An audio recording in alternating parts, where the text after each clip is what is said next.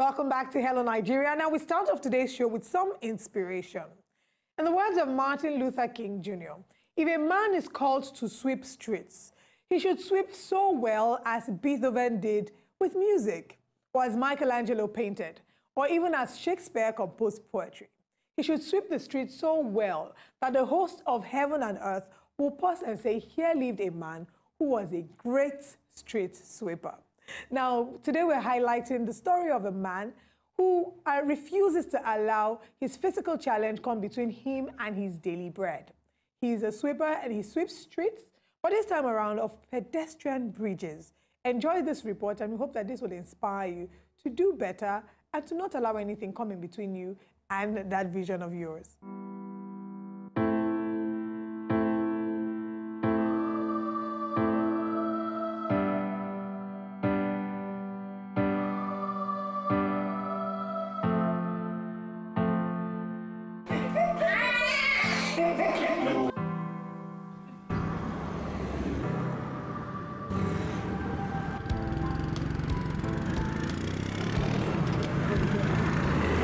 That time I'm very young because I'm staying with one of my uncle. You know, as that student that time, I like to play football. I came back from school, from there I go and play football. Then my uncle, she told me before he went to work to tell me to wash plate and cloth. True, I've not washed the plate and the cloth. From there I go and play football. Before he came back for work, I didn't know say she came back. As I reached home like this, she just told me, say, from where I'm coming from. I said, I'll go and play football. Say, the work she told me to do, I'm not doing it. I said, I will do it. From there, starting to beat me, to flog me. People we are living together, they are begging to leave me, say, I will do it. She didn't hear. She locked door to beat me. From there, people are sleeping, just this rope, throwing rope, just using throwing rope to tie my hand at my back and my leg together. Because that time the house we are living is decking house. From there, just carry me to that decking house, go and put me there. She tightened my mouth and my legs. I can't shout, for almost 3 days, I can't eat. Because the type of the rope she used to tie my hand, the blood is flowing to come my hand, it can't come there. All here is swell up. My hand is just, I can't explain very well because that time, because myself, I want to die because they just rushed me to General Hospital at Ikeja. From there, the doctor called my family, said that she go and call my family, come. My mom just come and say, who do this little young boy like this? My mommy told the doctor, say it's one of her uncle. Say, actually the boy is thief, they are doing it like this. They say, no. Why? They say, because of to washing plate, to wash clothes, that is why. From there, the doctor say, they want to operate this hand. My daddy will sign because they will operate the hand. Say, they will not operate the hand, they will lose me.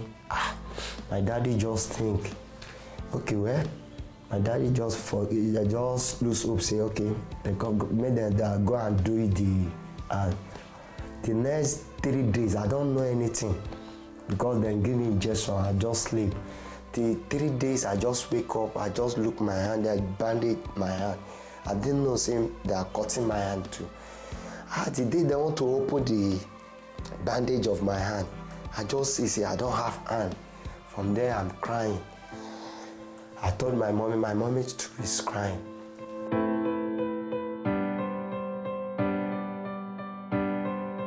Since that time, my uncle run away. We didn't know the place, he run away. All my junior brothers that are looking for that, my uncle, say they will do it bad too. They will cut the 2 hands and 2 legs. Him too will know as you should be for a body. But since that time, I'm not take my 2 eyes to see him right now. Because the time he sent somebody to me, to come and meet me, to begging me. One of my friend, that one came to Anthony because people had known me there. From there, that friend to come and meet me there. Say, Kunle, forgive your uncle. Say, forgive him. You shouldn't know, say, the thing will happen like this. I say, I'm not forgiving him. That time I'm very young. I said, I'm not forgiving him because she disturbing my destiny. Because it's the one devil used to me to disturb my own destiny because I'm not happy. To just forgive him like that, I said, no. She go. I'm not answering your friend. Later on, like almost 2 years again, they go and bring one pastor. That one came there again. That one talked to me. That pastor talked to me. But that 2 years later, I have this young boy that time. He's going like 1 year and a half. That's my firstborn that time. That pastor told me, say, see, it's not my power. God don't give you a child. Just forgive him. God will do good thing in my life. Say, I shall forgive him. Say, I forgive him. God will bless me more. Because I put it in my own mind, God will not open blessing for me. Say, well, okay. The pastor talked to me. I say, well, I forgive him. But I talked to the pastor, I want to see that my uncle. He said, she will come. I said, I want to see her, let me to see.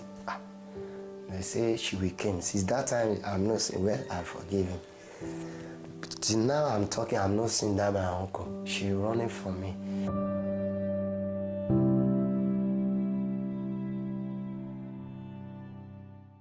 Every time he's hearing, say, my wife born for me, she will send person come.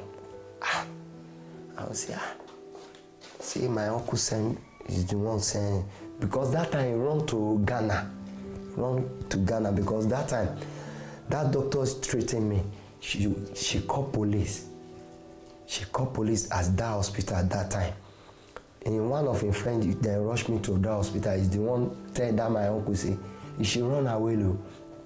Because that doctor is calling police. From there, she run away. Since that time, I not see her. Till now, I'm talking. I'm not seeing my too high to see that my uncle. But all the thing I'm hearing now is because she married wife. You married two wives. The wife had died. Instead, you not get about your own life too. I say, well, I forgive him, but I pray to God, God will do better for me. Because I believe in God, God will do, because I have a children now.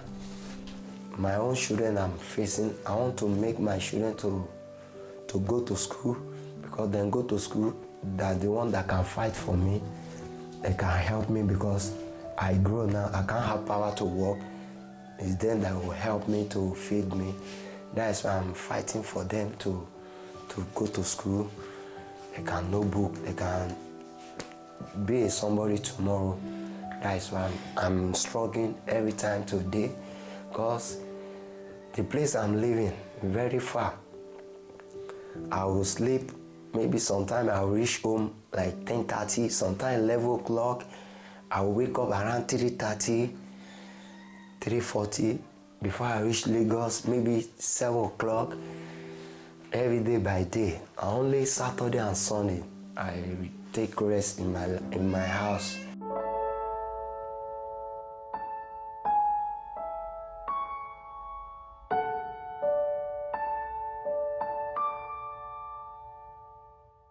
Lagos State then came with me there. They appreciate the work I'm doing.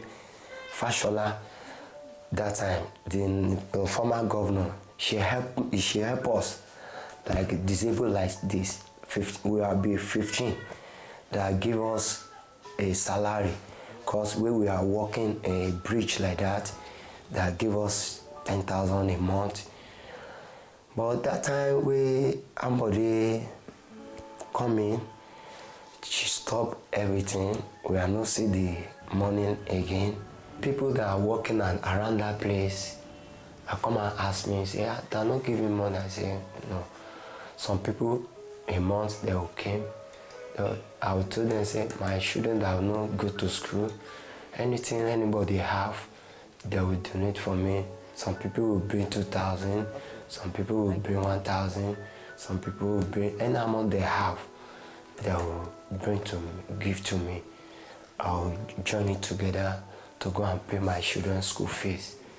Because anything anybody want to talk to me about my family first, I will let them to help me. They want to help me, I will tell them my family, because they'll be my future. That's why I want to, they can help me about them. Because it's them I'm struggling for to be a somebody. Because I don't go to school, but I want to make my family to go to school. Then go to school, I grow now, they can be a somebody tomorrow, they can feed me. That's why.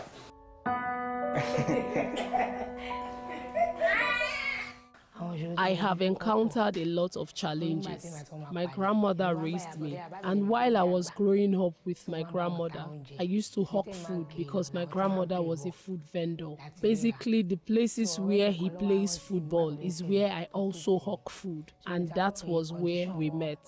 When he wanted to toast me, he sent my friend to me, but I didn't know he had a condition with his hands. He doesn't have fingers because he is always putting his hands inside his pockets. After my friend has spoken to me, which I accepted. So whenever we go out on dates and we are gisting, he will not bring out his hands from his pocket until one day we were inside a bus and he was hiding while eating. When I looked closely, lo and behold, he didn't have a palm or fingers. So I told him, there's no point hiding your condition from me, and this condition cannot stop me from marrying you. My parents even asked me if I'm comfortable with his conditions. And I told them, yes, I am okay with his conditions, and I love him for who he is. It's true, marriages have challenges. We have our own marital challenges as well. There are times we quarrel a lot and we don't even invite third party into our marital issues because we always find a way to resolve it. There are days when he returns from work and he says there's no money. Well, we bless God for that day and still live as one happy family. We are pleading to the government and the general public to help us so that our children can go to school and acquire better education, and also help establish my husband and I.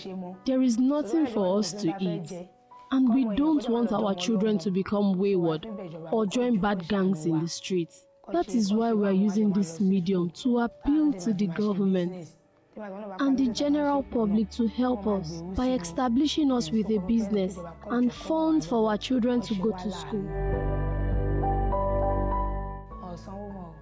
The bridge is sweeping, which government usually pay him before now, but over 3 years now the government has stopped paying him, but he is still doing the job like that.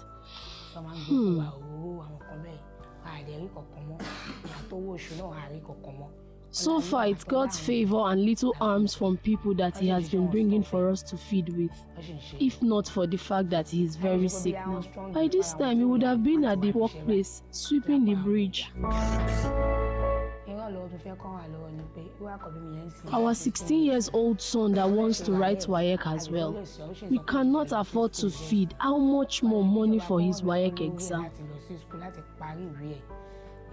His 5-year-old brother that needs to start school. No money. The government should please help us so that our children can have a better education and become someone great in life. A help at least that can sustain us till our old age. Even in our old age, we will not be a liability. I also make sales from my own small-scale business in order to sustain the family. If my husband stops bringing money home, I don't want a situation whereby money will separate us. Growing up as a child, I didn't know my biological mother, and I wouldn't like such to happen to my own children. because lots of men are asking me out, saying they will take care of me if only I will marry them.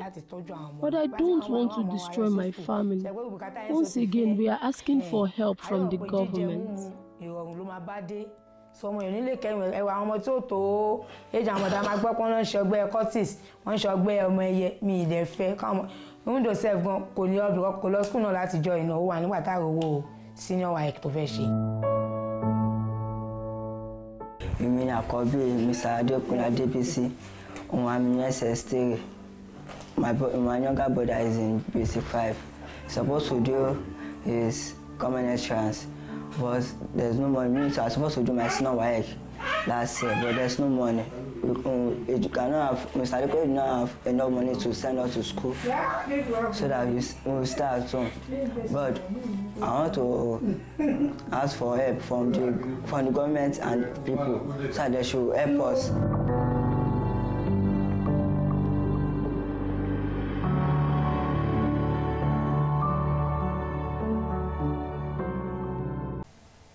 To enjoy more of these our Ogbonge videos when you just watch, press this button to subscribe on top of our YouTube page.